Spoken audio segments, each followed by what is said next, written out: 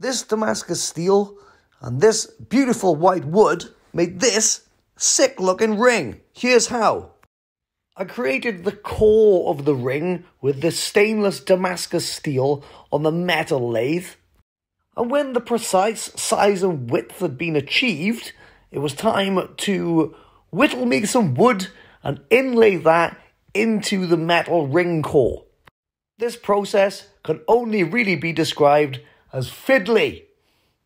A finish was then applied to protect the ring from the elements, and the whole piece was polished to high heaven. It was looking pretty sick, but then to bring out the pattern in the steel, I used an acid solution, and ooh la la, look at that.